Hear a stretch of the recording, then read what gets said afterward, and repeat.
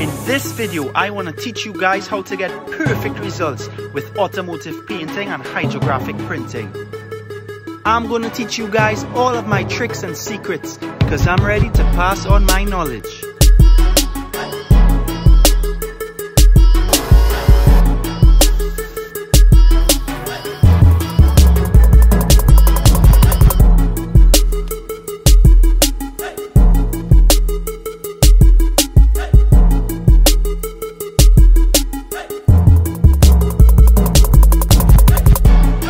Before we get into it, I need to tell you guys about the pros and cons to hydrographic printing. The pros: once you're good, you will always have work and $1 in your pocket. You'll be able to refurbish anything back to brand new and make people extremely happy. The cons: it's not as easy as it looks. It's a slow process where mistakes and random accidents can happen very often. And it's very unhealthy over irresponsible and long-term exposure. If you're not good at simple masking techniques, then hydrographics and automotive painting is not for you.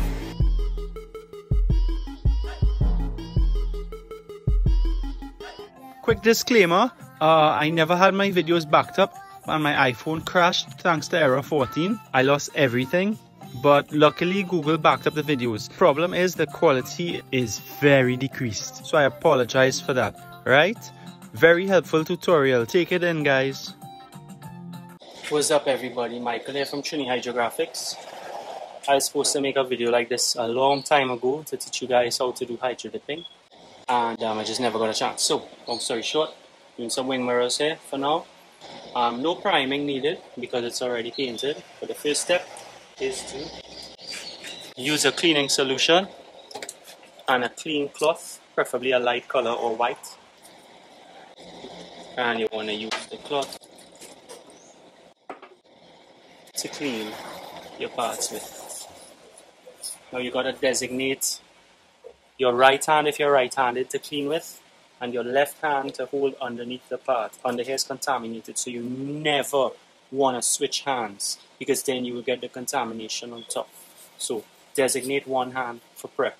That's your first most important tip for today. Otherwise you're going to get fisheye and you wouldn't know where it came from.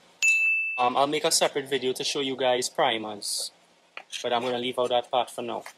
The next step, I'm using 400 grit sandpaper. Because this is already painted and in good condition, 400 is the roughest I would use before laying my base coat. If it's any coarser, when I base coat it, even when I clear coat it, the scratches will reflect underneath. So you want to use 400 grit and you want to sand the part very well. You even want to get into all the corners and stuff. You see all those corners there? You want to get it all up inside there because you don't want any flaking paint. Okay, you want to do a good job for people. All those little corners and edges. Always sand your edges. Sand the first thing. Flatten it out. Right, another part I'm going to do today is plastic. It's really slightly textured. You probably can't see it from here. But I should be able to just sand it down smooth with either a 320 grit or a 400 grit. Clean it, and then I'm going to apply plastic adhesion promoter to this before I paint it. If it was a rough texture and I wanted it smooth, I would use the adhesion promoter for plastics, and then I would have used a filler primer, waited for that to dry, and then sanded it smooth. But thankfully the texture on this isn't too bad, so I'm going to skip out the filler primer step. That's a lot of work if I had to use it. So first I'm going to clean it up. So I use Autocolor Spirit White, in case anyone out there is wondering. And a clean white cloth. Clean it up. Wipe out all of these. You want to get all the corners. Don't hurt to be too clean. Yeah. Now it's time to sand with the 400 grit.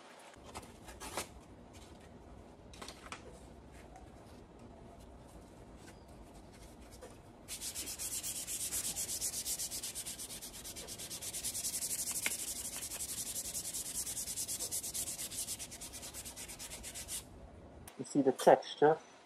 I'm going to try to sand it as smooth as possible. Okay, so this has been fully scuffed, as you can see. Got out most of the texture. When you're sanding stuff for customers, make sure you do a good job. You want to get all up in those lines and everywhere too, to get out some excess dirt. You want to make sure you fully sand everything properly, because you want your work to last, you want the paint to hold. So make sure you do a good job. Now I'm going to clean it.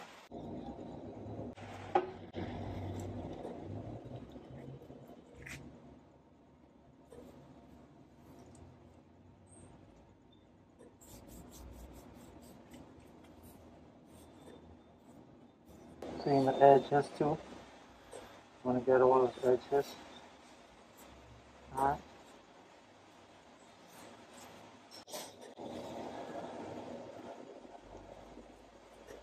Want to flip the cloth. Always get a clean side. And keep cleaning.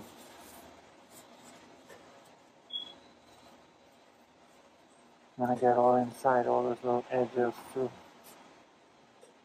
Remember to never ever let your designated hand ever touch the top. You want to make sure this thing is perfectly clean. So when you paint, the paint doesn't space out and get fish eyes. Right?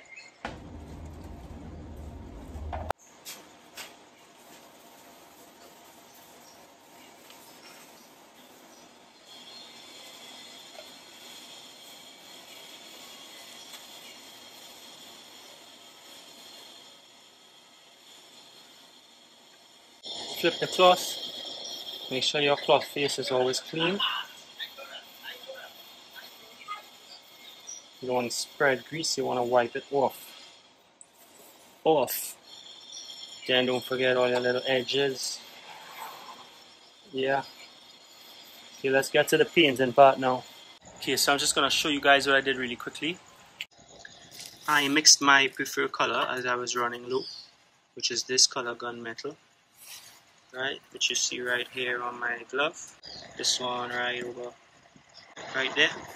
So what I did was, I first put silver, right, silver.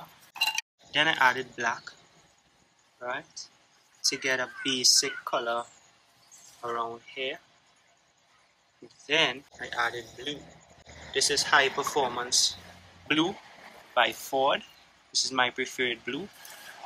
And the result was, hold on, I just did a last mix right here. Mix it up and show you guys. Right, so the result is as follows. It's still a bit different. I want to work on it a little more. But this is going to be my base color for the carbon fiber that the customer chose.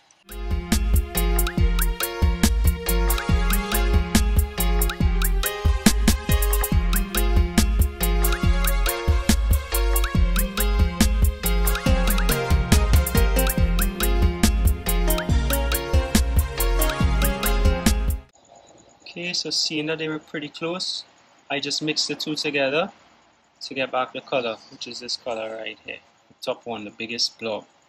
So, ready to paint. Okay, so I'm showing you guys all my secrets today.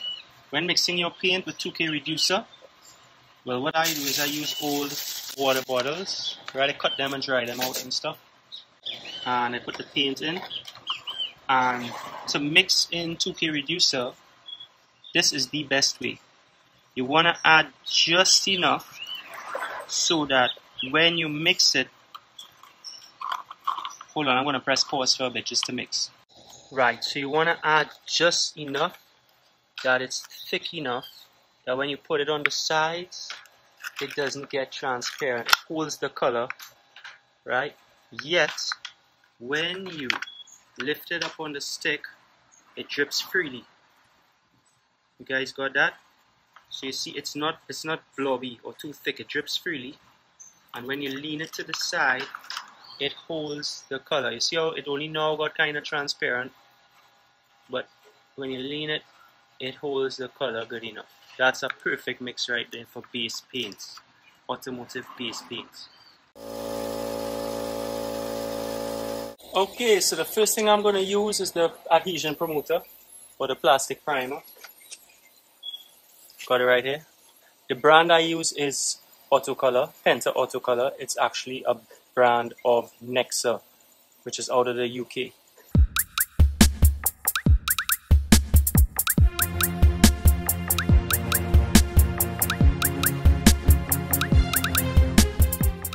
I hear Bulldog is a great adhesion promoter also.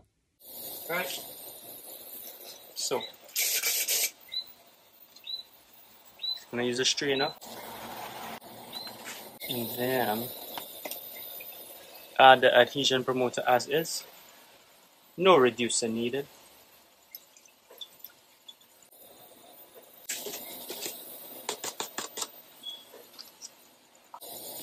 Then we could get ready to paint. With plastic primer, you want a very fine spray, because it's really thin. See, that's too fine. Going to open back my gun flow and bring the needle back a bit. Just a little more. Alright, there we go.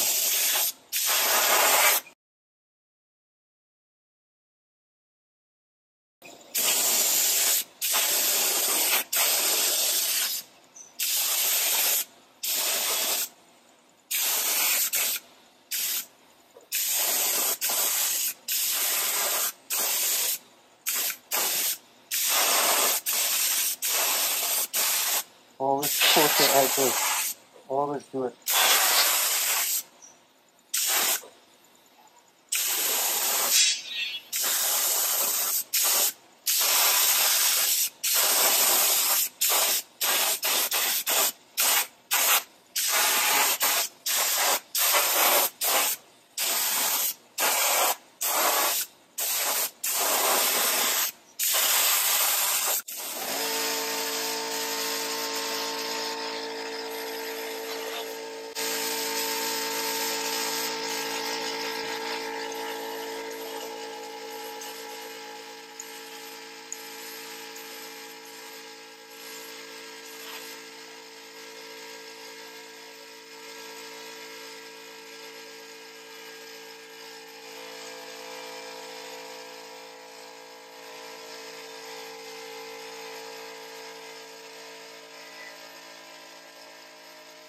Okay, the extra plastic primer, I put in a little too much. Just going to open out the gun a little more and pour it right back into the bottle.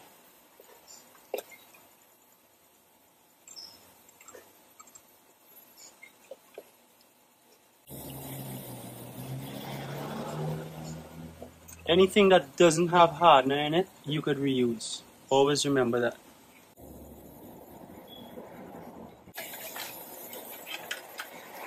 I'm not going to bother to clean out the bottle with thinners, lacquer thinners. I'm just going to go ahead and pour the base paint right in. First I'll just spray it out. I'm even going to use the same strainer. So as I just showed you guys how to mix the base paint with the 2K reducer, I'm just going to go ahead, pour it in to the paint gun.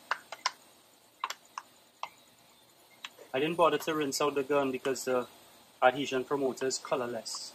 It's also in very small amounts, which won't affect the paint at all. Might actually help it to hold to those wing mirrors, since I didn't use any primer.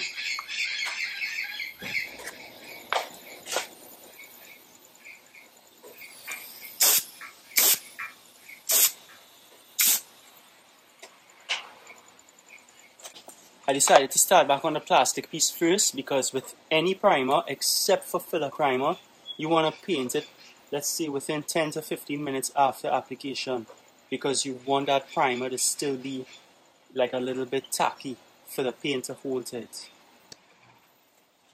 Test spray. There we go. I'll also test it out on the edges first.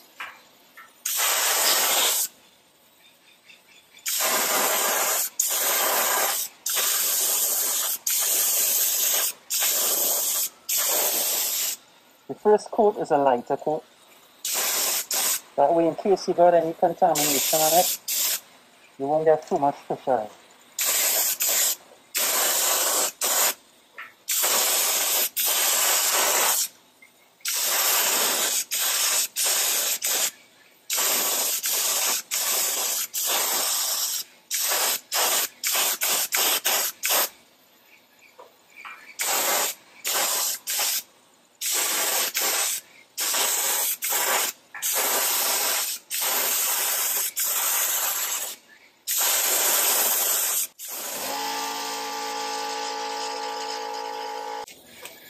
always start on the edges first.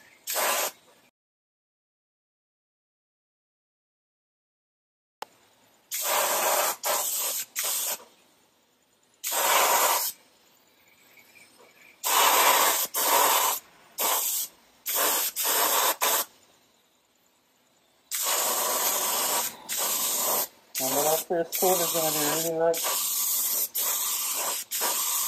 I'll show you guys why here in a second.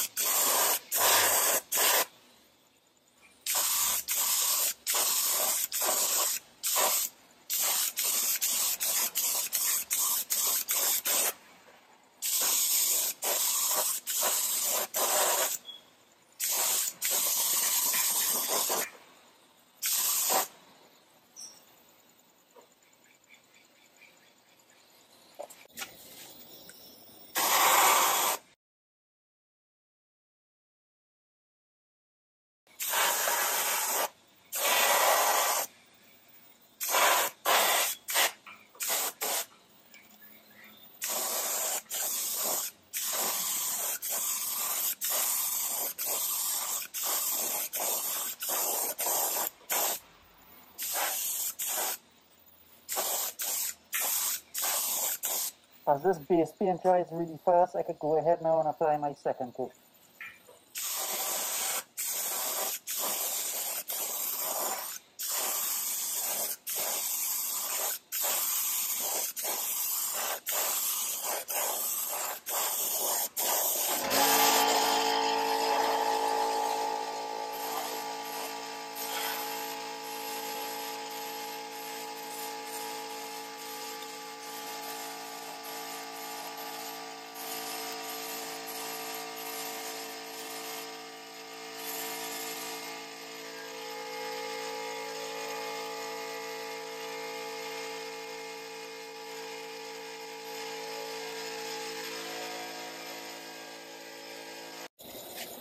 One thing I forgot to mention, you want to always make sure that your spray gun is clean. I have 4 main spray guns. One for priming with filler primer, one for base paint and other primers that don't require hardener. That same one I use also for painting with base paint, as well as paints that do require hardener. And then I have a paint gun just for clear coat alone. I don't mess with that one. The only thing that goes in there is clear coats. And the other spray gun, which I'll get to showing you guys, is for activator alone, no paint. More information about my spray guns and where I purchased them is also available in the Money Saving Tips for Hydrographics video link in the description below. Now, I don't know if you could see it, but I started off a little heavy right here, and I got some fisheye. But by the time I put on my second coat, it will all be gone. So here we go.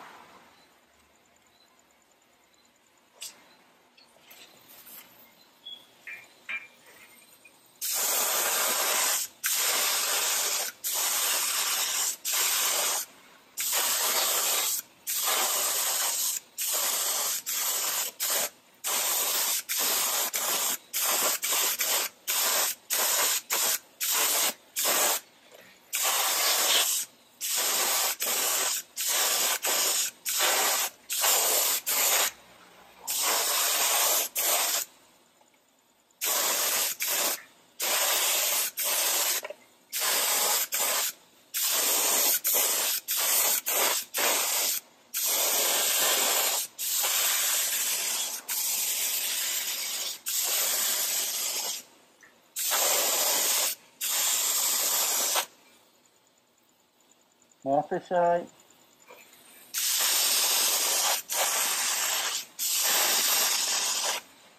And it's gone.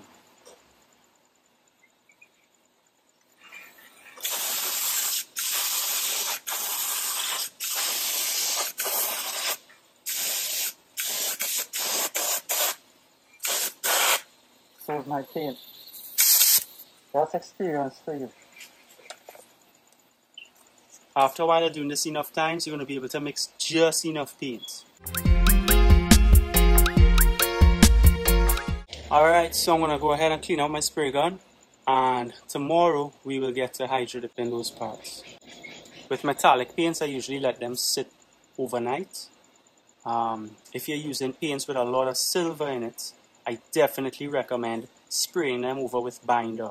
Binder is a colorless base paint that seals the metallics, because when you hydrodip stuff that has a lot of silvers in it, especially on certain films that do not expand when you activate them, instead they shrink, you get a lot of concentrated activator that causes the metallics to shift. So by spraying them over with binder, you get excellent results. It totally seals the paint, and you don't even have to leave it overnight. You could just leave it for like, let's say 2 hours or so, and then hydrodip.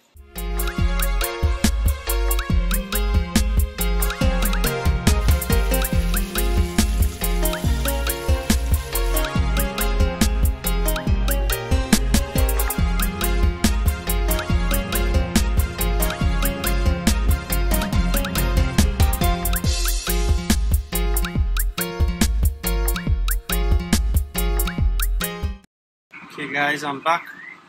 Parts are all painted and looking good. What you gotta do is blow off any dust. So you got some dust right there. And if there's any dust in the paint from the paint gun, what you could do is, I have none on this because my paint gun was pretty clean, but you want to look at the glare on the paint, and if you do happen to see any little specks, you take a blade and just like scrape them off. And of course you want to do this when the paint is really dry. I let these parts sit overnight. I got some small little dust specks that was in my paint, you know. Just cut it with a blade and blow it off. Okay, so activator. You don't want anything else in your activator gun but activator. Shout out to Jim Urbano for teaching me that. He gave me some really good advice when I was starting up. And this gun I use is a DeVilbiss finish line. It has a really broad, fine spray. For activator, my choice is Hydrovator by Express Chem. Note all of the warning signs, which is why it's so important to wear your respirator. Because I am not from the United States, I get a buddy who imports chemicals to bring it in for me. That saves me a lot of cost. You just gotta submit the MSDS and all those required documents. One time I ran out of Hydrovator and I did use TWN's activator. And to be honest, it smelled the same. It pretty much worked the same. And I would basically say it's quite possibly the same exact chemical, just rebranded.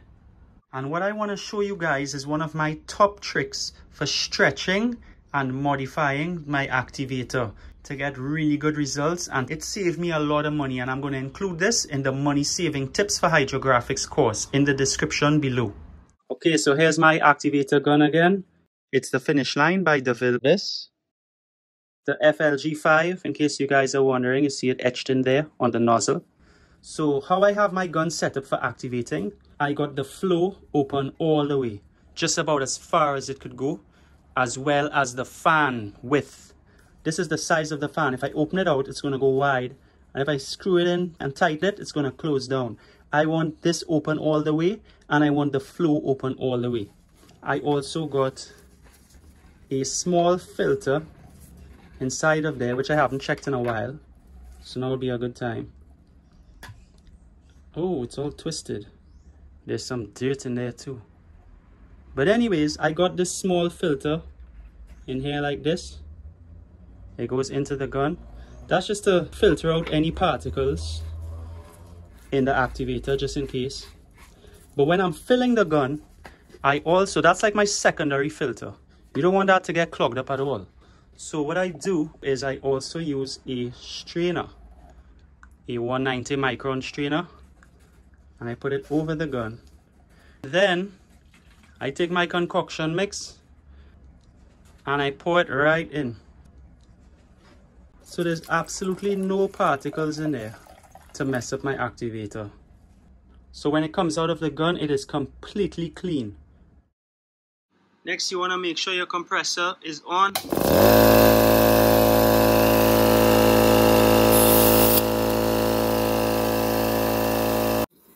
And check the PSI. This is the PSI I paint at. I know it's kind of hard to see, but it's a little above 20. So that's the pressure I usually paint at. I want to drop it to around 18 psi. So right now it's on 20 as you guys would see. Right, that's about 18. This air pressure valve here on the gun, I have just about open all the way because I want my pressure to be exact here. So it looks something like this. Oh shit. Okay, so that pressure was actually a little too low, which is why you got to test it. I checked and I made sure I had no kinks in the hose. So it's actually on, yeah, like almost 19. I just put it up a little bit. I tested it on my hand to feel the pressure. I know it off by heart by now. So you always got to check it, even though you put it on the valve. You want to experience something like this. That's how you want it, wide and fine. So you want your pressure such that it's not too much to displace the film, but it's not too little that the activator does not atomize properly. You want a really fine spray without blowing out the film. I want to check to make sure my hose is on the correct setting. Gentle shower, and that the pressure is good. For the sides, I use 2-inch masking tape to dam the film. So I want to pull these two pieces out and have them ready. Make sure you have a timepiece, either a phone close by, or a watch, or a clock on the wall. I want to make sure my wire hooks are ready. I'll show you guys why in a moment. I got them on a line close to the dip tank. The tape is to prevent them from sliding into each other. I got small hooks, clothespins, and the big hooks for big or heavy parts. For personal protective equipment, I use nitrile gloves, which I often reuse. My respirator is a 3M. This one with the blue rubber lasts really long. The grey one dry rots fast, but this is a good mask. I've had it for over a year.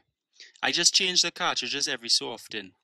Purchase links for all these are in the description below. For this job, the customer and I decided to use this particular carbon fiber film. You want to keep it stored in a dry place. This is the best, easiest carbon fiber film I have ever used. If you all need to get great quality film at an excellent price, I gave away all the contact info to my top 2 suppliers in the Money Saving Tips for Hydrographics course in the description below. Okay, so you want to make sure your cutting table is extremely clean. You want to blow it off with an air jet. I use a 4x8 foot piece of galvanized on top of a 4x8 foot sheet of construction ply. I got more tips about this and my shop setup in the Money Saving Tips for Hydrographics course in the description below. And you want to just take the jet and blow off all of the dust. Blow it all off. Make sure the table is super clean. Wear your respirator. You want to have tape close by to tape off your film. I usually reuse tape. I believe in recycling, plus it saves a lot of money. So I got my tape close by. I'm going to make sure all the corners have tape. I'm going to start with the smallest object first as a test run. Always start with your smallest object, and you want to place your tape spaced out like this because you want your film to expand. I've seen guys on YouTube doing all sorts of crazy stuff that never worked for me. That, out of everything I've tried, is the best way to tape film. All films are different. No two patterned films are the same. So, I recommend doing it like this. This will work on all your films. Then you want to cut it with the blade. So the tape helps the film from curling in on itself. There's also another way of cutting film where you just put small slits around the edges. This works, but for me, it's not the best way because where I live is in the Caribbean and it's extremely humid. So the film usually curls in on itself a lot. But however, it does work for smaller pieces.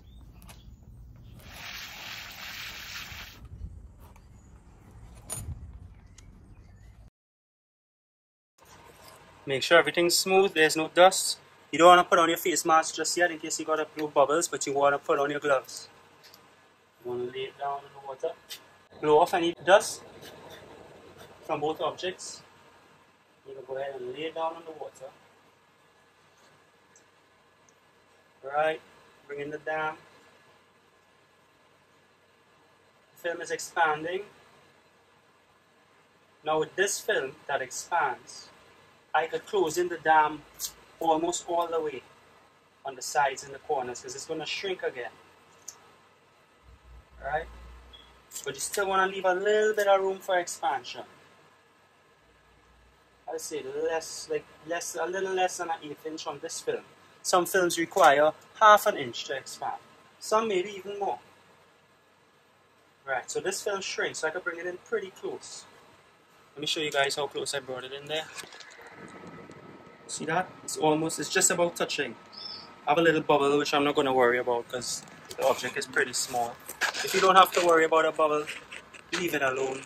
Respirator on. Now here, you want to look at the glare on the water so you can see what you're doing. Not a lot of activator.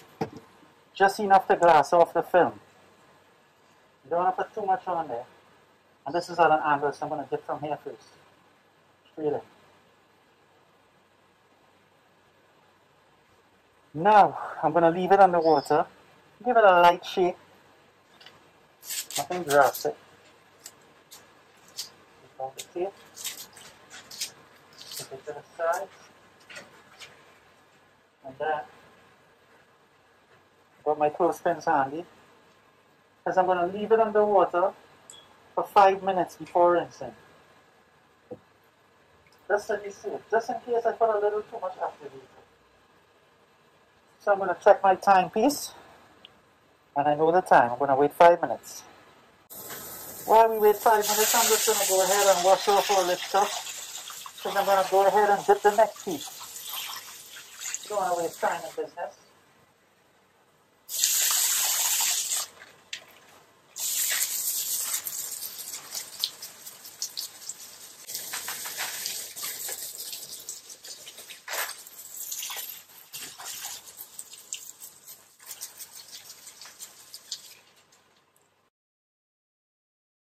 I got an old towel here to dry off my gloves. Don't want to waste gloves. Okay, so I'm going to go ahead and measure and cut out all the pieces to save time. Show you guys what I mean. Okay, so I want to check this thing, make sure it's clean. There's a little dust speck right there. Okay, now with wing mirrors, you want to put them down perpendicular to each other. So one horizontal, one vertical. That way you get the pattern to be symmetrical, especially on carbon fiber. Okay, so now that I got it all measured out, I'm going to go ahead and cut my film. You see I had to put a corner right here. You got to have tape on all the sides, all the ends, all the corners. Alright, so I'm going to cut this straight up. It's got to be in a rectangle shape. Okay, so just a little over 6 minutes has passed. So I'm going to go ahead and rinse out this small piece just to make sure everything went well. That way I know for sure my settings are good for my other pieces. That looks pretty good. I just have a little bubble, which is expected on the elbow, on the corner, which would attract the air bubble going in like that, you know what I mean? So rinse it for like a minute, and then to save time, I'm going to put it back into the water.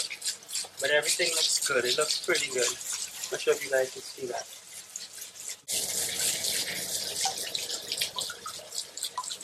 Okay, so I got all the PVA slime off. That's the water soluble side of the film. So now I could let it go back into the water. Sometimes with some films, if you don't rinse it within that like 5 to let's say 8 minute period, sometimes the pattern fades a bit. Okay, so I cut out all the film.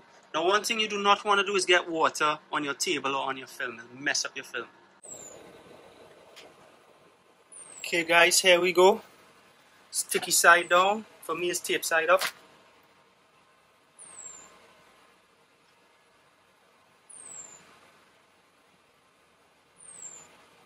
Mask is off.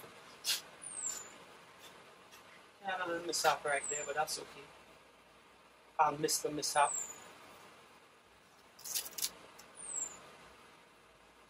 Let the film expand. This film expands first, then shrinks.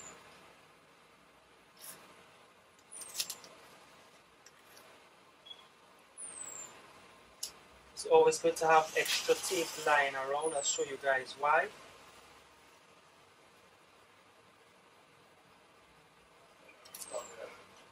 For example, on the little piece that missed, I got this little piece of tape right here. I'll just dam it off like this.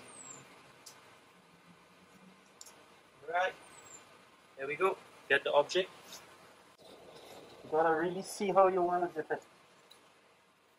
So I'm gonna go in like this to get both faces out of 45. You want to look at the glare? You want to see the reflection of the light?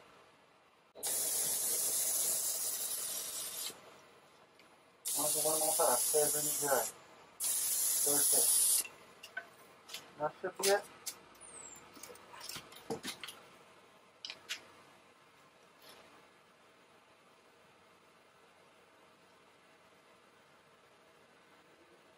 And there you have it.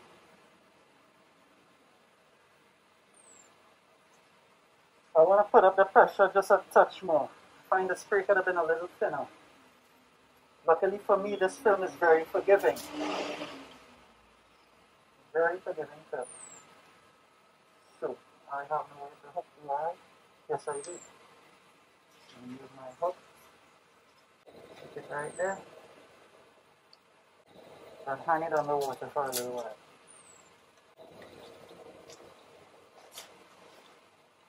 I want to check my time.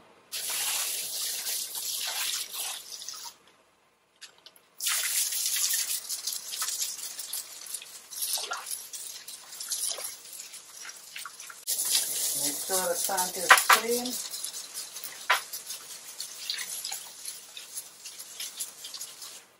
Come back on my whole setting. And I want to dry my hands really good. So, see if this is clean again. Dry my hands off really good after rinsing them. And I'm going to go again. Not wasting any time. Oh, before I forget, I gotta turn up the pressure a little bit. Right now it's on 18, I'm putting it on 19. Right at 19 PSI. I'll try to do a better job at this here now. There we go.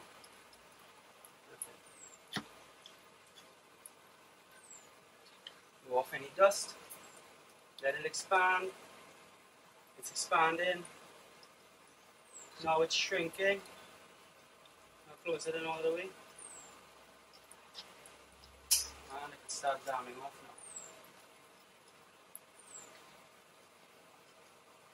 now. As you see, it's not a perfect rectangle, so I had to angle my dam.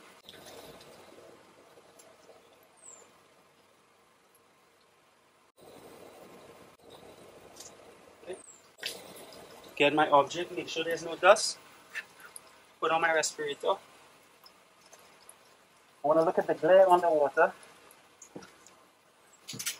while I activate. Much better activation. Oh, that's so much better at 90 PSI.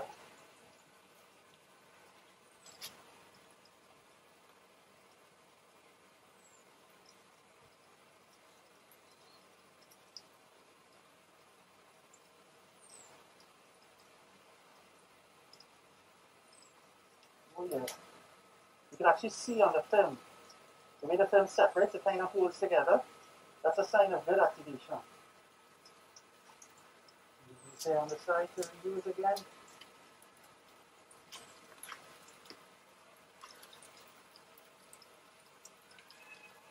Get my wire hook. Hook.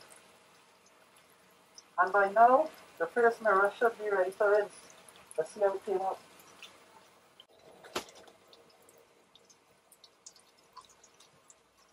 You do not want to bounce the sides of your dip tank. I almost did just now. So I'm going to go ahead and rinse. As I said, this film is really forgiving, but there's some films that would not have worked just now. As you put it on the water, you want to rinse, and you want to keep it wet at all times.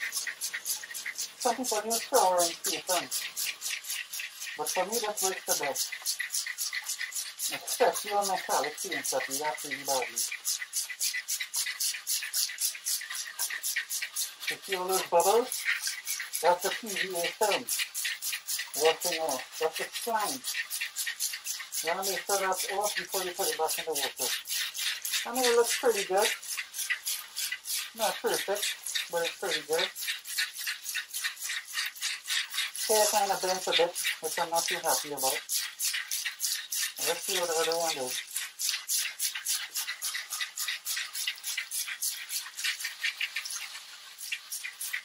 All in all, the print is really, really good. Really, really good.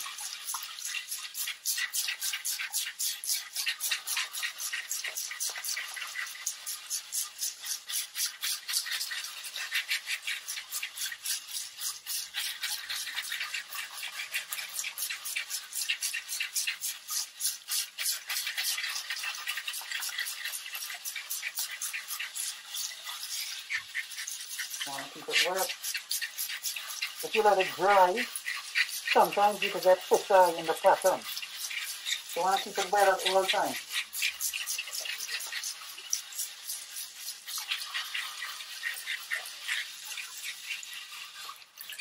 Okay, that should be good. And dip it twice to get out all the bubbles. 1, 2.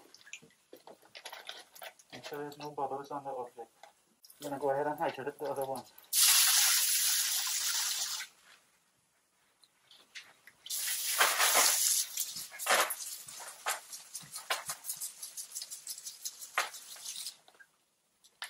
Check back my setting.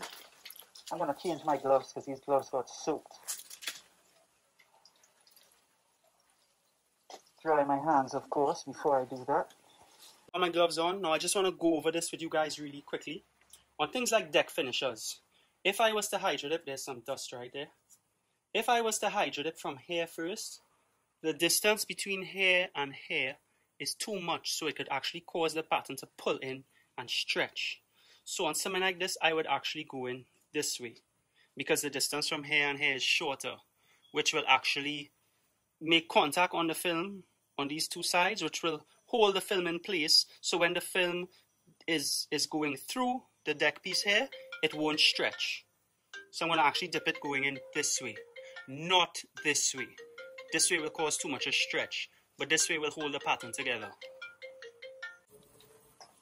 Okay, I want to make enough space for this next piece of film. It's going to be a big one.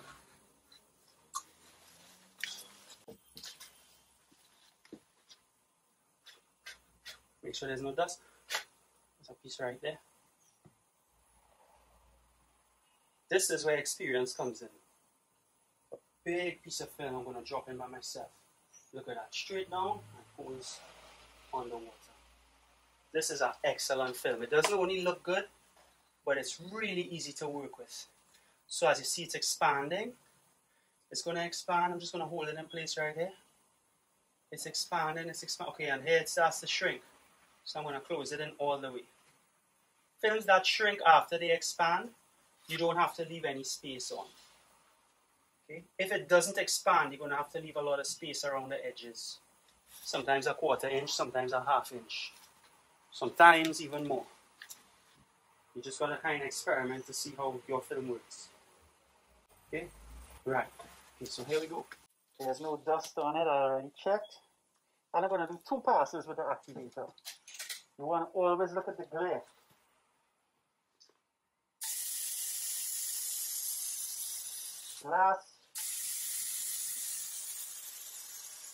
Glass off, a little dry piece right there. Good. And remember, we're going in this direction. I don't want to block you guys. There we go. Wish me luck.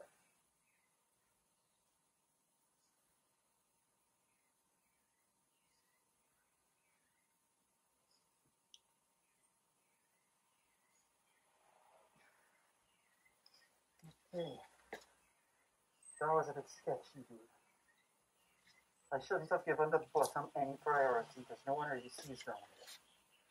But it looks pretty good, thankfully. The spaces for the vents and the deck didn't bend the film too much. If I went in the other direction, I would have been screwed. It would have looked wobbly. Trust me. Now I'm going to go ahead and rinse out the the last mirror that I did. I'm going to put this to hang up. I'm not dipping anything else today, so I'm going to hang it up right here. Out of the way. And it's time to bring out and rinse. There we go. This one came out really good. Yep.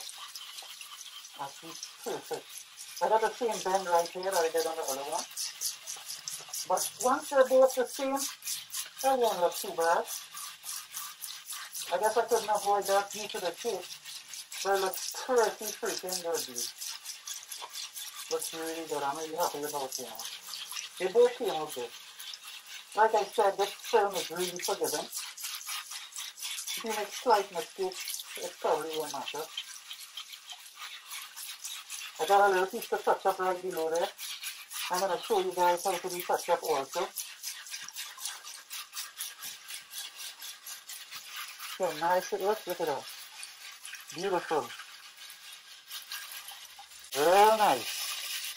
Love this film, dude. This film is the best. I'm telling you. This is the film you want to use. Okay, so most of the slime is off. The characters are not there, not many bubbles anymore. So I'm just going to go ahead and hang it up.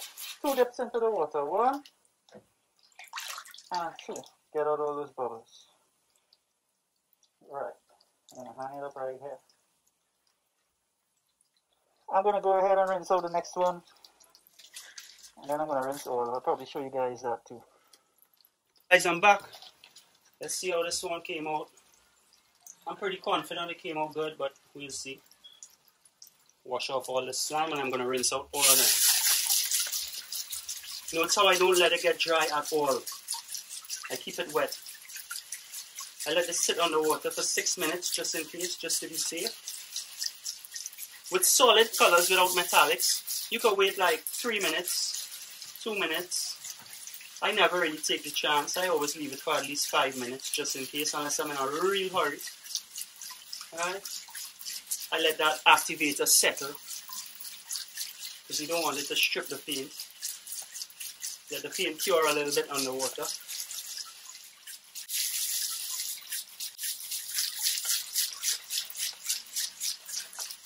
You got to keep it wet, but you also want to give the top priority because that's where everyone's seeing. See how that looks? Oh, you guys can't see. There we go.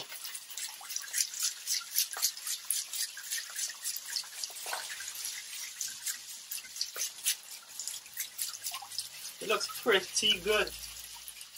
The lines came out perfect. They're all straight. See if you guys can see that. Alright, some of that. Really happy with how all of these things turned out. That's what you want to do. You don't want to have to be redoing stuff. Because if these came out jacked up, I would have had to repainted it and then redipped it. But first giving it a light sand and then repaint and then hydrodip. I didn't want to have to do that. So find out what films work best with the least chances of mistakes and failures. And get a lot of practice so that your business could be profitable. You don't have to be redoing stuff. You want to get stuff on the first try. I'm just going to speed it up right here, but the total rinse time of this initial rinse was 2.5 minutes. Okay, now I'm going to rinse out all of them. I'll show you guys how I do that. I take these pieces of wood, rest them up here, like this, and like this. But first I want to get rid of this little one I did. Sideways like this. You got to be careful, those wires will mess you up. Keep it wet still. Even though it's been underwater for so long, I'm just going to keep it wet. Alright. Then this one was next. First of all, I'm going to close it together. Alright. I'm going to rinse all of them at the same time. You don't want to bounce it onto the edges of the dip tank or the dams. You want to be very careful.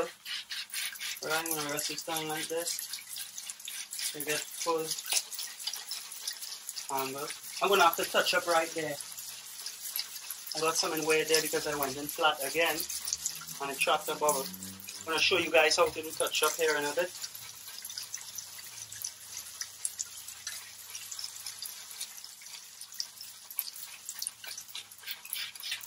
I'm going to keep them all wet. At all times, keep it wet for now.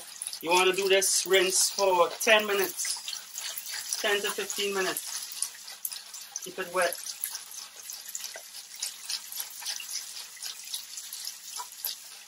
The last one you hydrodip, you always want to give priority.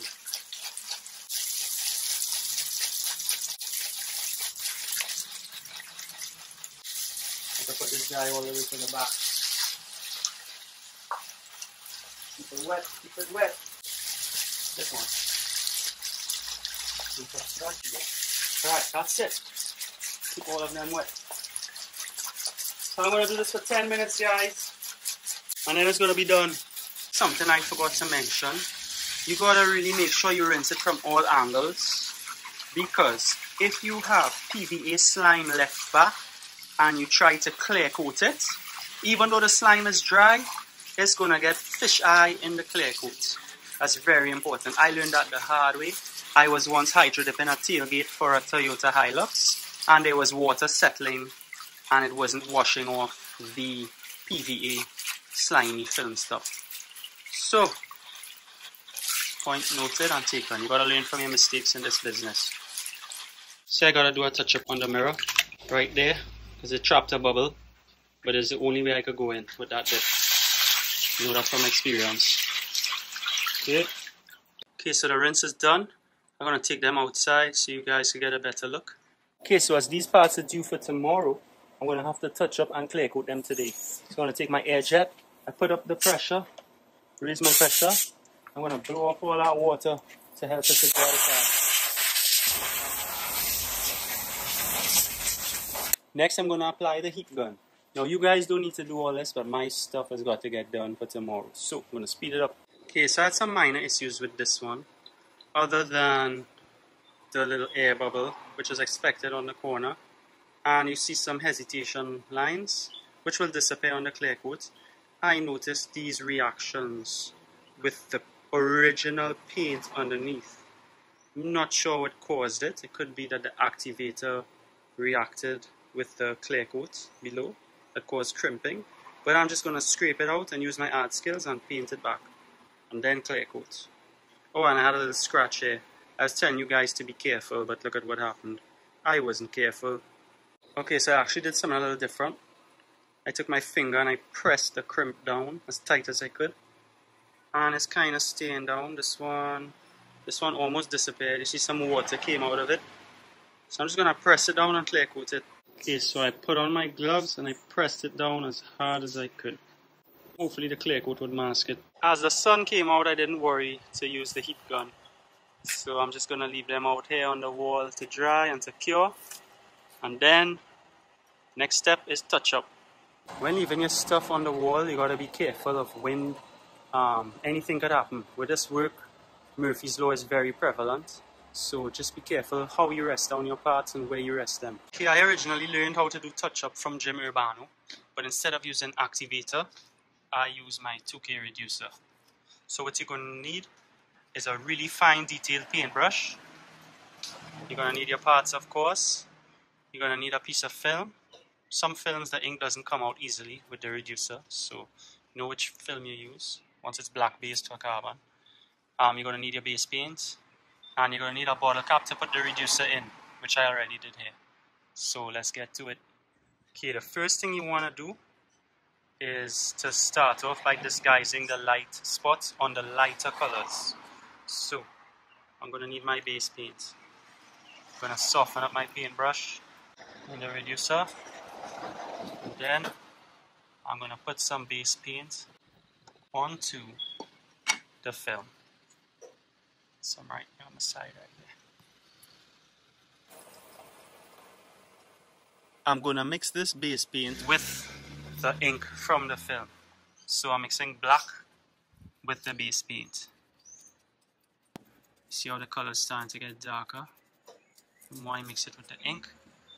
Because when you print over the gunmetal, it gets tinted, as you can see. That's the original color, the lighter color, and then it gets slightly tinted. So I want to kind of estimate. So that kind of looks like it there. See, I got a little darker. I'm going to go kind of dark just in case, right?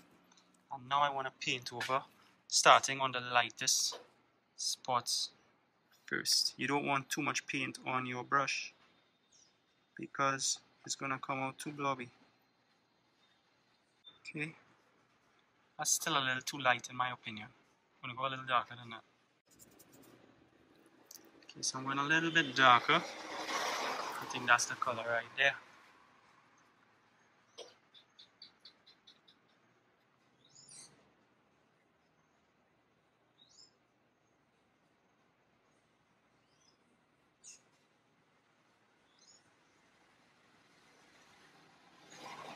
That looks a lot better to me. So on inspection, I see another light piece right here. You want to make sure you get all of them before moving on to the black. Okay, I got a little too much paint on the brush, so I'm just going to kind of dry it out a little bit where there's no black ink. Right.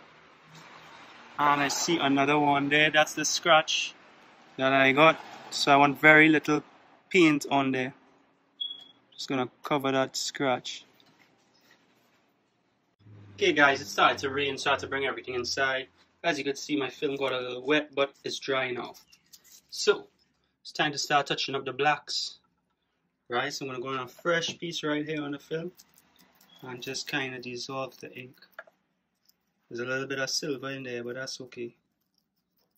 Right. So you want it nice and concentrated like that, you see the precision, so that when you got little spots like this one here, that's a little dig that was there originally. I should have probably put some filler on that, but kind of in a hurry. Look at that. Oh, maybe I put a little too much reducer. It looks like it's gonna get back silver again. So I gotta let that dry before I come back. A little more ink on the brush, right? There's a little one right there. I'm gonna go ahead and touch that.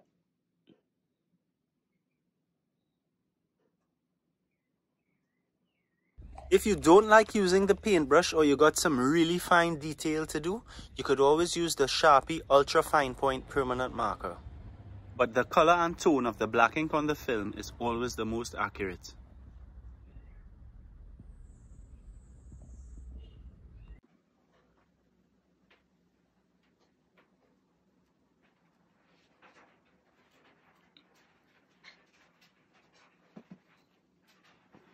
Those noises you guys are hearing are the iguanas on the roof.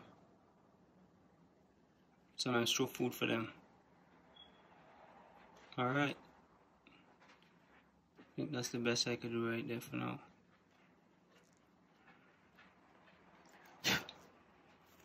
What's that right there? Right, so touch up is complete. Here's where one bubble was. Here's where the other bubble was. Right on the corner where I went in, it trapped air. And yeah, once it's clear coated, it would look a lot better. So we'll see how it comes out. So I forgot to show you guys, when you finish touch up, wash out your paintbrush. Right? Some clean 2K reducer. And then wipe it onto a clean cloth. That way you keep the tip safe. And then you want to store it somewhere in a cupboard or something where nothing or no one would get to it. It would have been a bit easier if the paint had more time to sit down and dry, as when I was touching it up, the base paint kind of dissolved a lot faster than usual.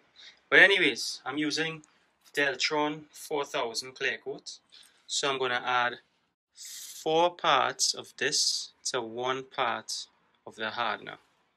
Right, that's the DCH 3085 hardener. This is my preferred clear coat. Let me show you guys some results I get from this stuff.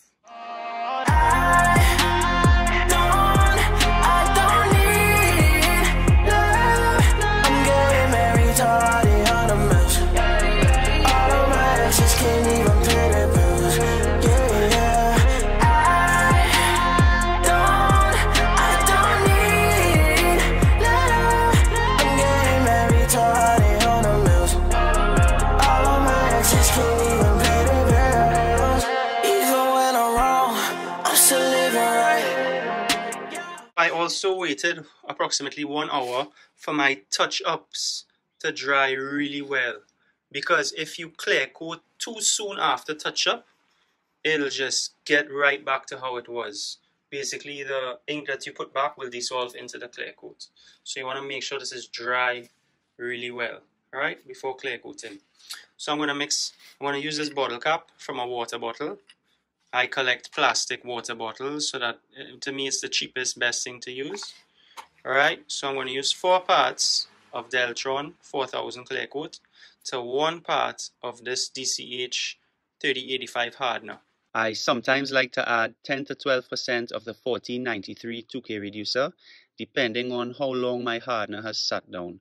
Sometimes the hardener gets a little thick and I don't get the flow that I would like. Okay, so I want to make sure my gun is ready. This is my clear coat gun, my preferred gun. It's a really cheap gun, it's a 1.4 tip. I'll probably put the link to it on Amazon. It's a really cheap set. I bought it in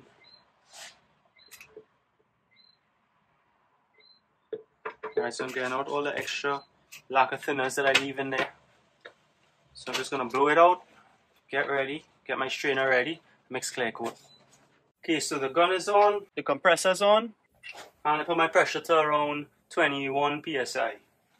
So, I love this clear coat. I've used all kinds of clear coats. I've used Sickons, I've used Glacerates, bunch of stuff, and out of all, this one's my favorite. So, 4 parts, 1, 2, show you guys, fill it right up to the brim. This should be enough. Hopefully it doesn't fall short. 3 and 4.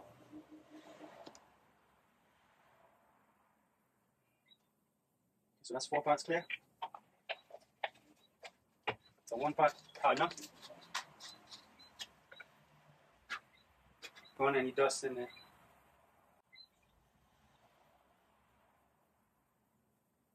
1. And then, oh, you got to, this is a nifty thing to know right here.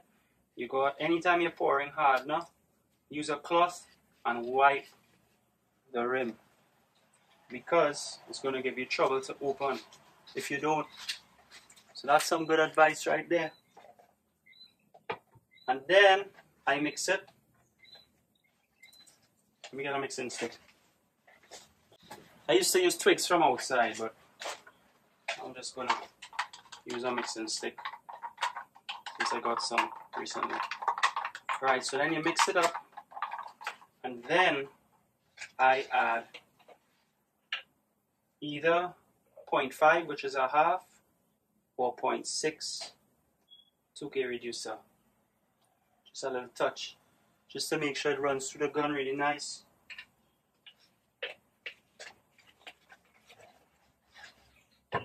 And you want to mix it really good.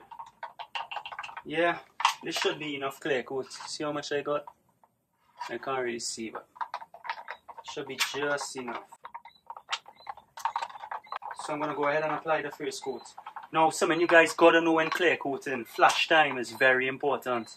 I had issues with flash time because people gave me wrong advice. They told me 10-minute flash time, which is crazy. So I used to get solvent pop really bad, which is little bubbles in your clear coat. To me, the ideal flash time is around 23 to 25 minutes on most clear coats. This one I usually wait 25 minutes. But I'm going to give you guys a really good tip right now. A very wise, experienced painter once taught me. He said no matter what brand of clear coat you use, no matter what the atmosphere is doing, don't spray on your second coat until the first coat is dry to the touch, yet slightly tacky. That's the best advice I ever got, because there's times when I lost track of my flash time and I wasn't sure, and I felt the first coat and it was still wet, and it's a good thing I didn't put on my second coat. So, big shout out to Short Man from the Ottoman. Respect, bro. It's the best advice I ever got painting. Hope you guys like that tip. It's helped me a lot. So, make sure everything in here is clean. Seen something in my gun, which is really odd. Yeah, that's weird. There's actually some dust in here. Right, so Now go ahead and pour the mix into the gun.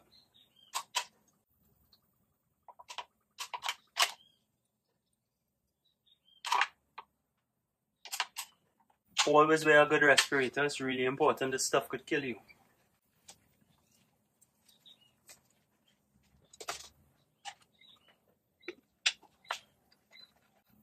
Now I'm going to do a test spray first. Seems pretty good.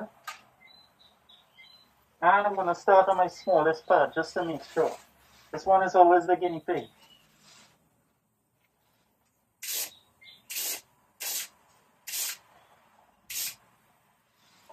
Okay, so we have a nice cloth. Nice cloth going there. Alright. See that?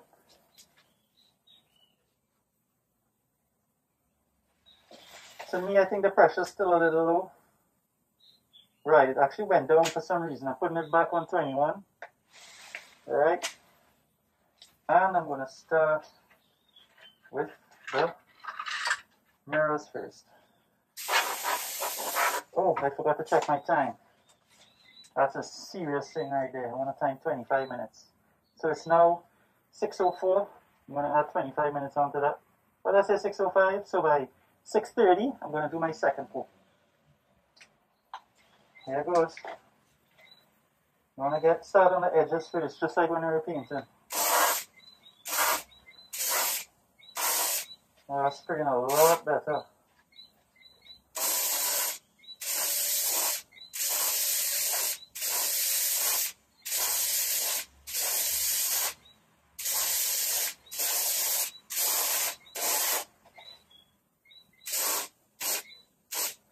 Another good tip is to always look at the clear coat against the reflection. That way you'll know if you got enough coverage. You want it to glass off. Right? Let's see how the touch-up looks. It looks really good. I could barely even see where it was. Alright, so that's one.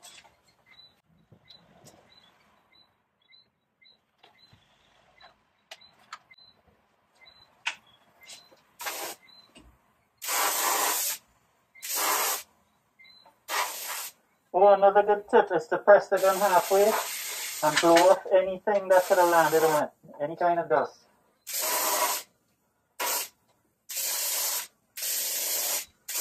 And I forgot to tell you guys one more thing.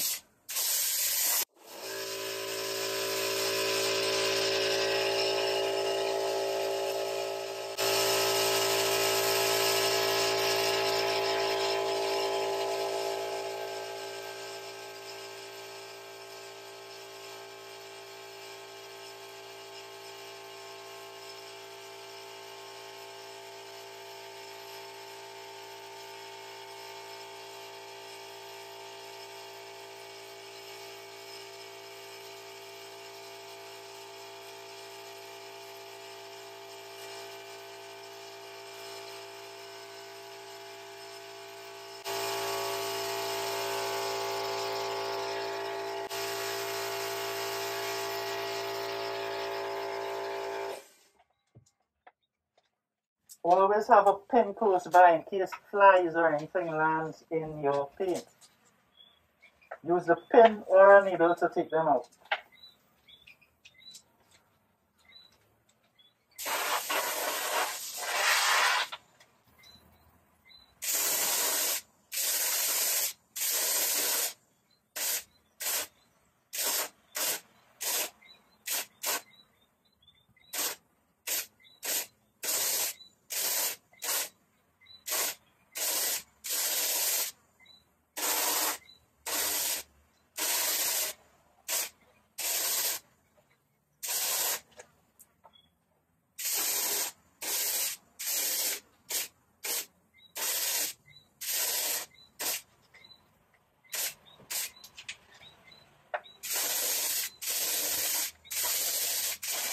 Uh-oh.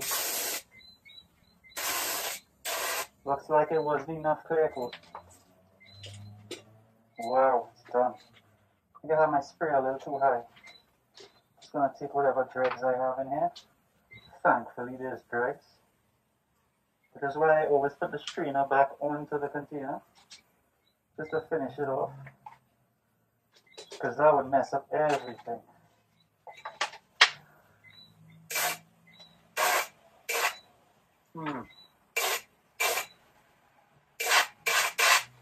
Definitely do not want to run out of clear coat on your second coat. That would mess up your gloss really bad. See, so I have just enough for my face coat. Notice how I left out underneath for last so no one sees. Just want to get a little more again. Just to gloss it up.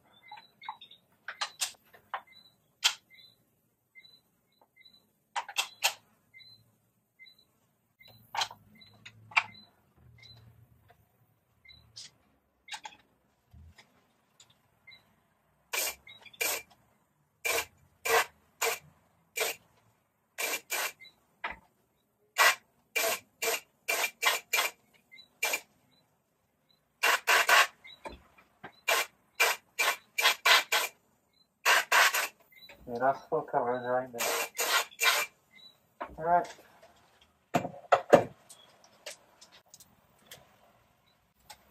See how good that looks.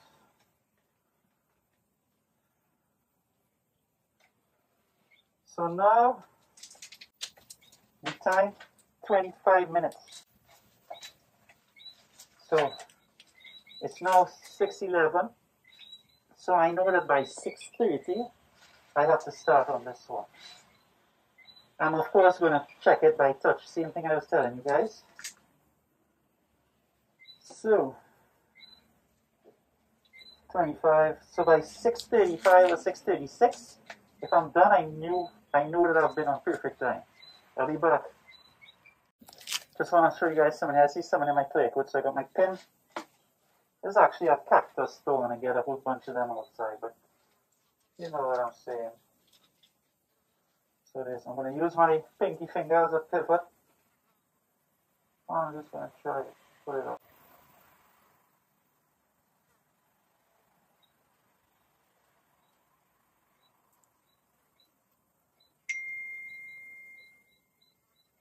There we go. You don't want to scratch the pattern below. Got it up. So by the second coat, it's going to be pretty smooth. Another thing, you want to inspect everything at this point for like runs. Check this out. Actually went a little too heavy on the clear coat here. And you see this run on the edge here? There's a bunch of bubbles in it. You see that? So I'm going to take my clean glove. I'm just going to kind of try to knock it off. See all those bubbles? That won't look too good when it dries. So I'm wiping off the excess without touching the pattern. You got to be really careful. You don't want to smudge the pattern. So gently rub it off. That's the importance of having on clean gloves. Also for your protection, of course.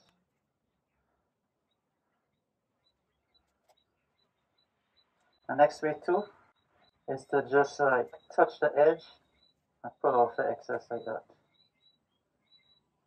See, just touch the corner and pull it off.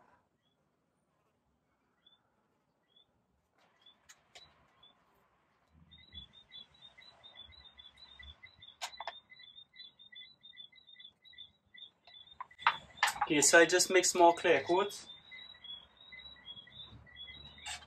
Gonna lessen my flow a little bit, tighten it a little bit, just to save some clear coat because I mixed the same exact amount.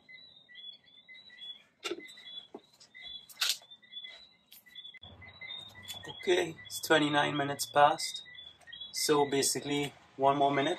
I'm just gonna check in the meantime and get ready. So, the test piece. Good thing it's masked off so I could actually touch without having any issues. It's dry to the touch, but it's like slightly tacky. So I know for sure I'm good to go. Right? Just want to double check, make sure I have no runs. on the corners of the mirrors. Yeah, everything looks good and we're ready to go. Right on time.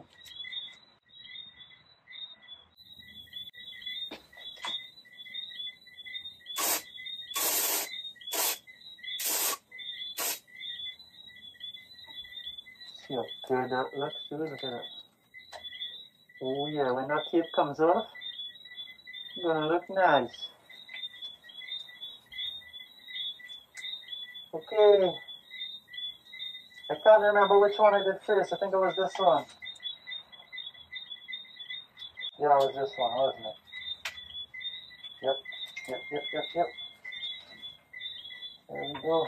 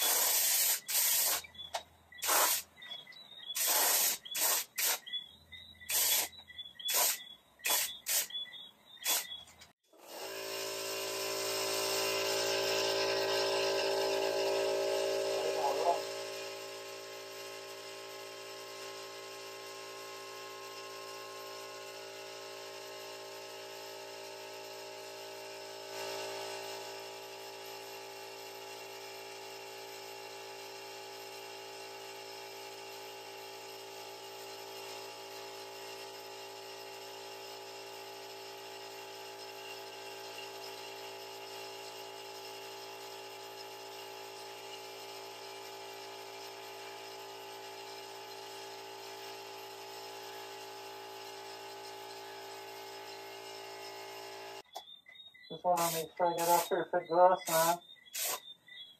You know what I mean? Looks pretty good. Oh yeah. Oh yeah. Experience is the best teacher.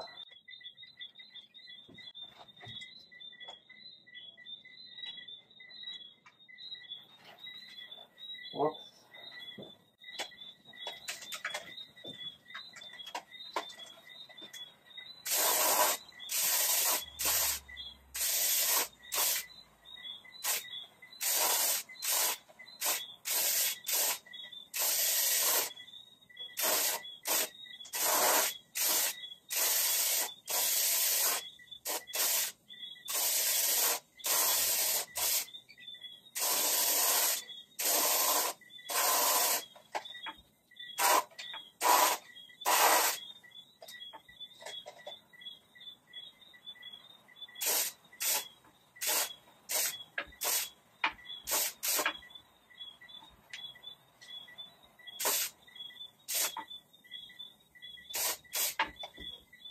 You don't want to spray on too much because then you'll definitely get solvent pop, even with a good flush time.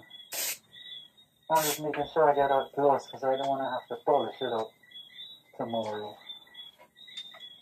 I want it to be perfect. Okay. There you go. You see any touch up there? Look at that. I don't think I do, no. It's really hard to see the touch up. It's right there in the corner. Can't even see it. The average Joe would never know. Let me just make sure I got enough of that piece. Yep. There's a little thing in it though. Okay, ready to go. I just stuck it up to the side of the gun with a little piece of dust. Alright. And again, I'm going to start at the top first. All these freaking bugs, dude.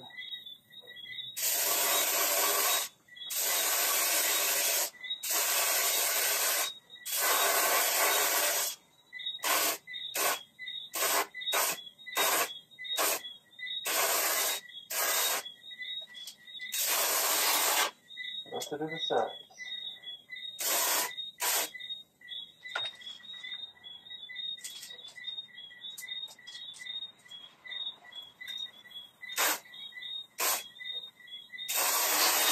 Very lightly on the sides.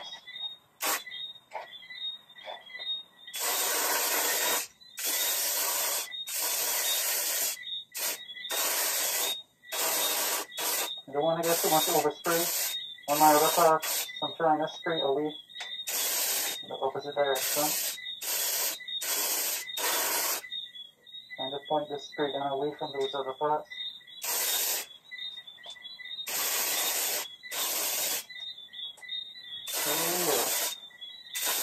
Come on, baby. Let's have enough. Yes! Just enough clear. No one see it under there, but still. Want to get good coverage. Oh,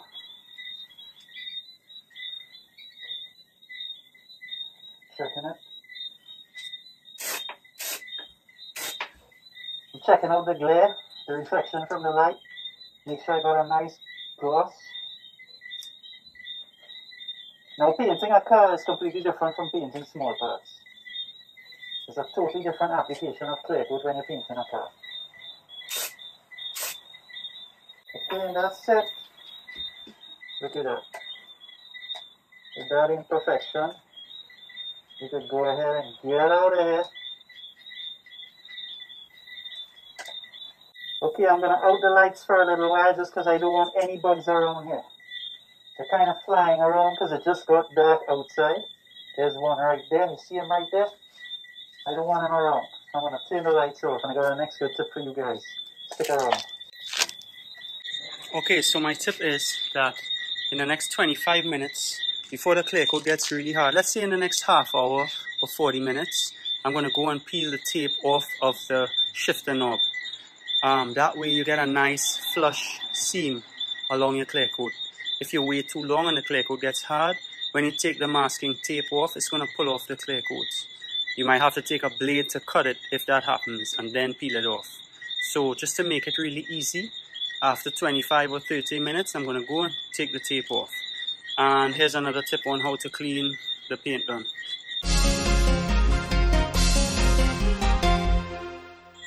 Okay, so 25 minutes later, excuse all of the singing frogs by the way. I'm going to just touch it just to make sure. Okay, so again it's dry to the touch but it's still a little sticky. I'm going to go ahead and carefully remove all of this masking tape. You don't have to peel it off completely, you just want to separate it from the edge. Just like that. See how it's separating pretty easily? I'm going to have to peel it just to get the base. I'm going to be very careful. Very, very careful. You don't want anything to touch the clear coat.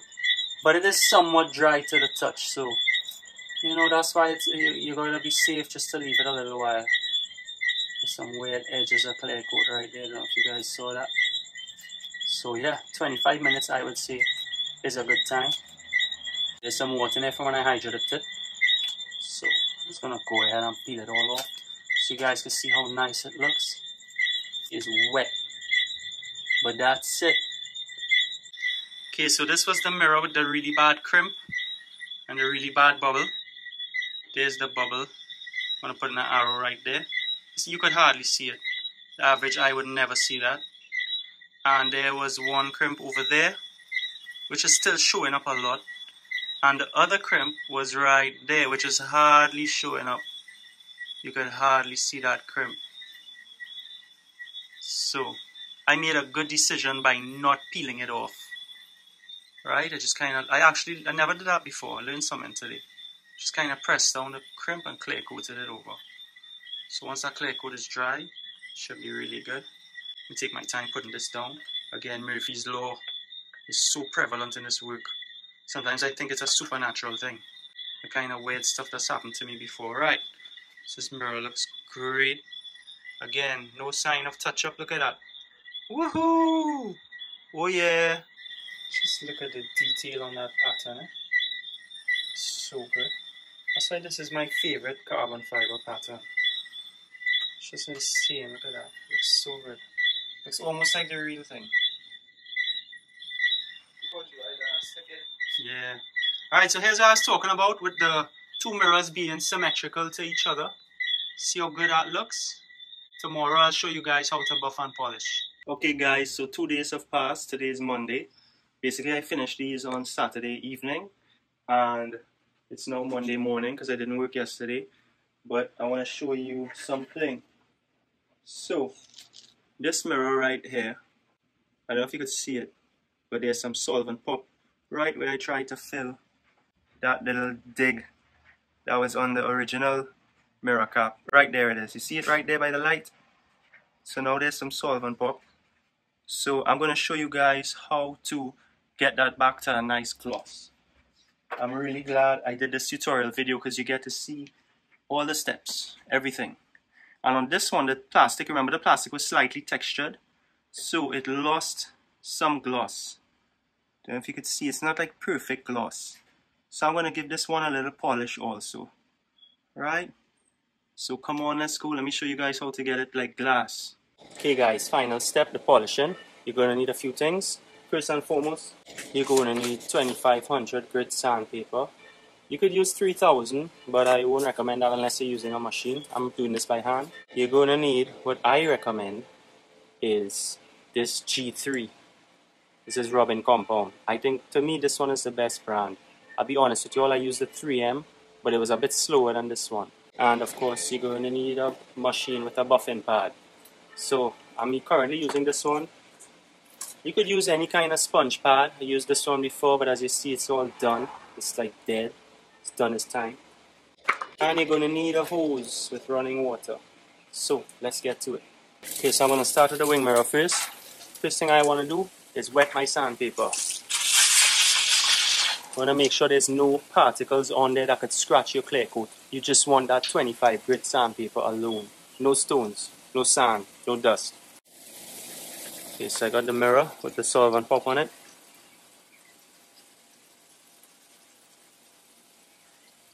I clear coated this piece pretty thick to fill the scratch that was on the original mirror. Because I didn't put filler, I was kind of avoiding that kickback. Plus I didn't really charge the customer for all that work. So I just assumed like the mirrors were smooth. Of course you never know until you start spraying. So I'm going to go ahead and wash this out. Alright, go again. Now you want to rub it down until you see a completely flush haze on everything. I'm going to show you guys what I mean now. Okay, so you see how you could see that little glossy spot right there? That means it's not completely flat. And you see how you could see some orange peel right here and some really slight solvent pop? That means when I polish it, it's not going to be completely like glass. It's still going to look good, but it won't be perfect. So I'm going to go ahead and sand it down a little more. So I'm going to go a little lower to try to get out that little spot, that little dig. Now you don't want to go too low. Remember, you don't want to touch the pattern, huh? Notice how I keep wetting the sandpaper? It's because you never know. Dust could come out of anywhere. It could be in your clear coat. It could be anywhere. You want to keep washing this thing out. Also, I want the top to look pretty smooth as well. I'm just going to go ahead and rub out the entire top piece. Get all that orange peel out of there. Even though it's really slight. Won't look bad if I polish it down. Alright, and then I'm going to give it a last rub that's really light to get out all those deep scratches from the sandpaper. So now that the sandpaper is a little bit worn down, it will come out even lighter. Remember, you don't want to go down too low. You don't want to touch that pattern because then you're going to have to touch it up and clear coat it again. Or sometimes you even have to redo the whole thing. You don't want to do that. Okay. Let's dry it off. Go outside. Okay, the dig's still there. Still right there. I'm sure you guys see it right there. I'm just going to leave it. I don't want to go down too low. That's going to come back pretty good. No one's going to see it. Right? So, next step is to use the G3 compound. So you got it open. Just going to apply it in small amounts. Then I'm going to take my finger and spread it pretty thin. And I don't want to leave it on here too long because it's going to get dry and then it'll lose the viscosity that we want. Wipe the excess from my finger onto the foam pad. Put on my respirator because I'm really cautious about dust and fumes. Now, let me teach you guys, this is really important. When you're spinning your disc, you want your disc to spin off of the edge. Don't ever spin towards the edge. Don't ever do that. You want it to spin off, because if the sponge catches the edge, it's gonna have some crazy effects. Shit's gonna happen. Seriously, you're gonna break the part. You might break your face too. So let's go. This machine spins clockwise, so I'm gonna spin it off this way. Right? I got it on the lowest setting because it spins really fast. 15.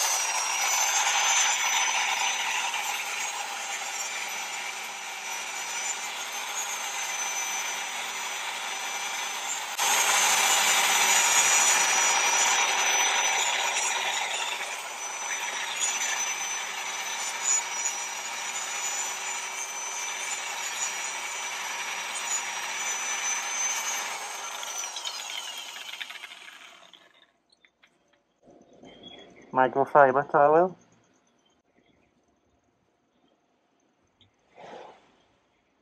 Still got a bit of haze right here where I missed. But as you guys can see, it's coming back pretty nice. Look at that. I'm going to go ahead and apply some more G3.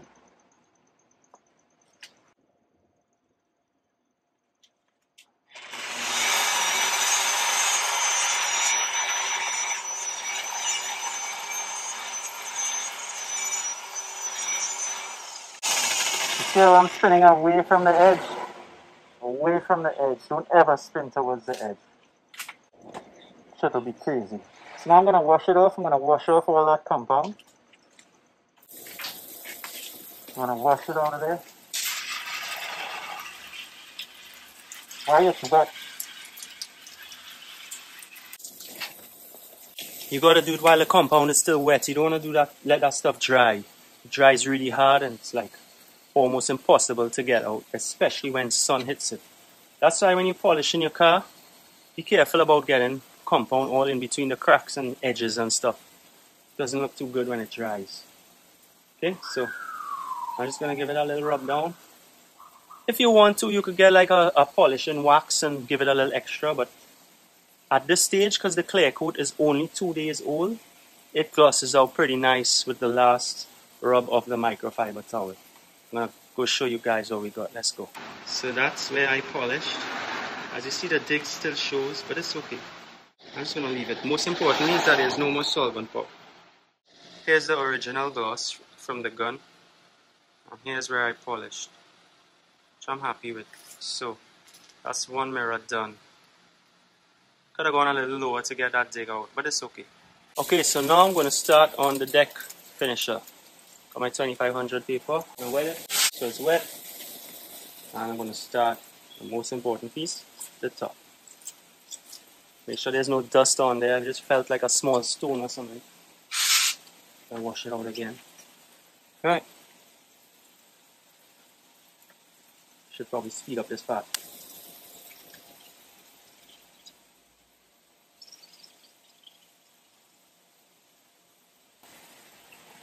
Okay, so I just finished sanding down the whole thing by hand. I recommend hand because a machine could cause problems on this stage, you know, unless you got like a perfectly flat object.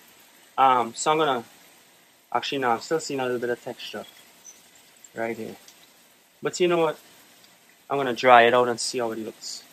See if we're done with this part. Just had to rinse it out there a little bit, sorry. I actually did not sand the base because it looks okay.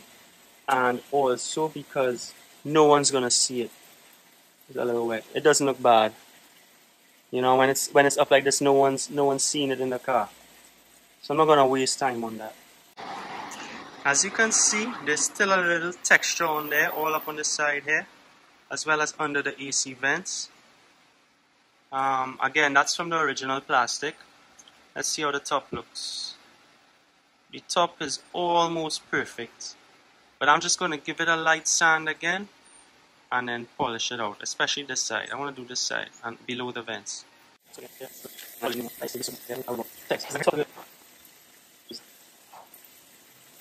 And that's it. I'm going to go with that. I don't want to spend too much time on this. That's the next thing about hydrodipping. You gotta balance your time.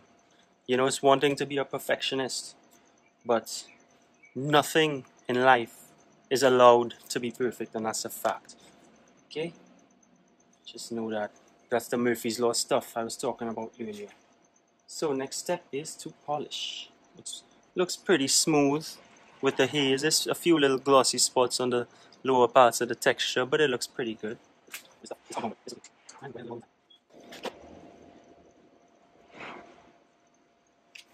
And a phone call. Hey son, morning. I almost finished polishing out. I'll be done in literally 5 minutes. Sure. By the time you reach, I done long time. Yeah, bro, later. That was the customer. Coming for his parts now. That was a close call. You guys are seeing the full works right here. PPE. You guys seeing from start to finish. Let's install it on this car too and see how it looks.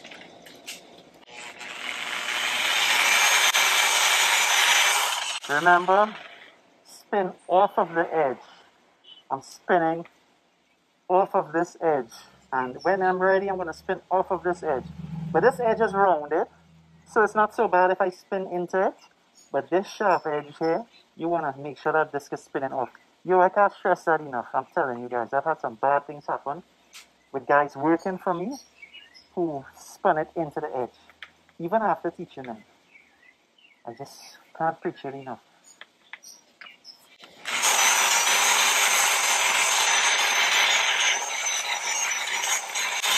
Woo! You saw that? You saw that?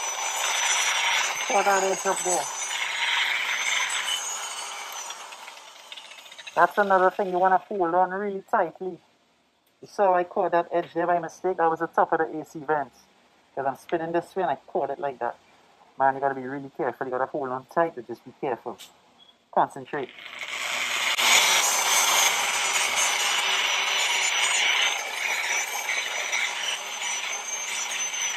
So, on pieces that are as narrow as this, where you can't avoid either edge, you could spin the disc like alongside it, like lengthways.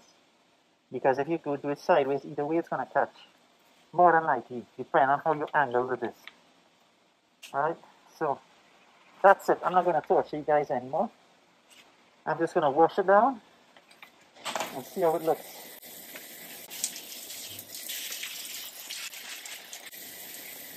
Okay, let's go see what we got. Okay, so as you guys can see here, it came out pretty good. Really happy with it. You can't really see that texture anymore. And the base actually didn't look too bad. You see slight texture on the base. But no one's seen that. Again, it's in a car like this. So I'm really happy with how it came out. And yeah, let's see how the install looks. Again, I can't stress enough, most clear coats, especially if you're using the Deltron line, whether it be the 3000 or the 4000, you want to sand and polish it the day after or 2 days after. Because let's say I waited till tomorrow, it wouldn't have been as easy. I wouldn't have gotten through as fast as I did. Because the clear coat would have been a lot harder.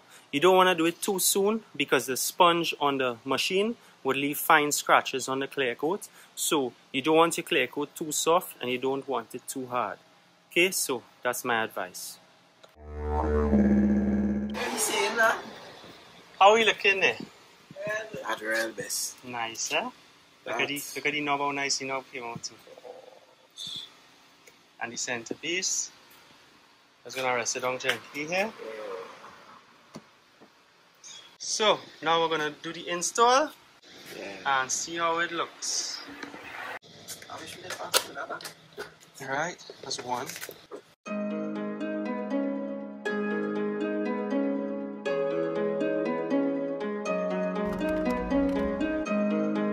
Hey guys, as y'all could tell, I got old making this video. It was a lot of work, but it's worth it because I specifically made it for any of you out there who are doing hydrographics and who feel like giving up. Because I know what it's like, I've been there. And when I was now starting up this business, I had to have surgery. So I had to take all of the money I had saved up and use it on my surgery because I had no health insurance. So if I could do it, you guys could too. Just never give up. And even though I had a lot of friends helping me out, I had to be persistent because there's so many issues. I never did any training for myself. And I wish someone was out there to put out a video like this for me. So I just want to wish you guys all the best. I want to give back because Hydrographics has done a lot for me. It's helped me to get married, start a family, and also have money to invest in other forms of business, mostly passive income. And I want to wish you guys good luck, and I hope you like the video. I wanted to teach you guys how to start with little to no money, just like I did. As time goes by, I'm going to try to include 2 more courses, one on plastic repairs and the other one on advanced dipping techniques. I'm also going to give you guys a peek at this new product that I'm going to launch soon. And show you guys the magic. You don't want to put too much on there, right?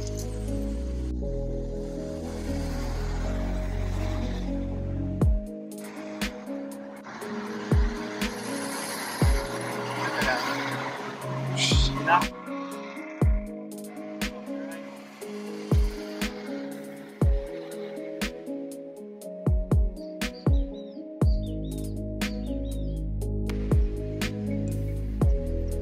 That's real time, not sped up. You don't need any machine. You don't need to rub too much. You just apply it, and it's as easy as that. Isn't that cool? It's fun. Get right into it.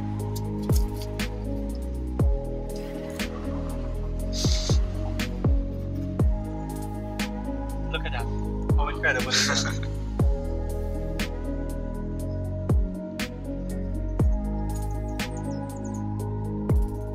That's magic, boy. You know Vish who works by you? Nah. Works Sorry, by us. who lives upstairs? Sorry. Nah. Right, well, he had a touch on his bumper, and a guy charged him, well, quoted him 1,500 TT to repaint the entire bumper. I went there with this stuff in seconds and took off the entire scratch. So imagine how much money that's. That's proper thing. Yeah. This is an amazing product. Remember, I've been in this car business for years, eh? So, well, you don't know that, but I have been. So like a deep scratch like this won't come off. Right. Because that's all the way down.